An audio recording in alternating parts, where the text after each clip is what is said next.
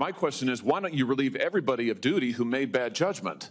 So, yeah, you're right. I am zeroing in on somebody. I'm trying to find somebody who's accountable here. And you're telling me that the person who made the decision not to include this in the perimeter has not been relieved of duty. What about the person who's in charge of the interoperability of radio frequencies between local law enforcement and Secret Service? Has that person been relieved of duty? No, Senator, because interoperability is a challenge, is a greater challenge than just one person. On that day, we had a counterpart system. It failed. As the person who made the decision to send Donald Trump onto stage knowing that you had a security situation, has that person been relieved of duty? No, sir, they haven't. Has the person who decided not to pull the former president off of stage when you knew that, in your words, the locals were working a serious security situation, has that person been relieved of duty? No, sir. Again, I refer you back to my original answer that we are investigating this through a mission assurance.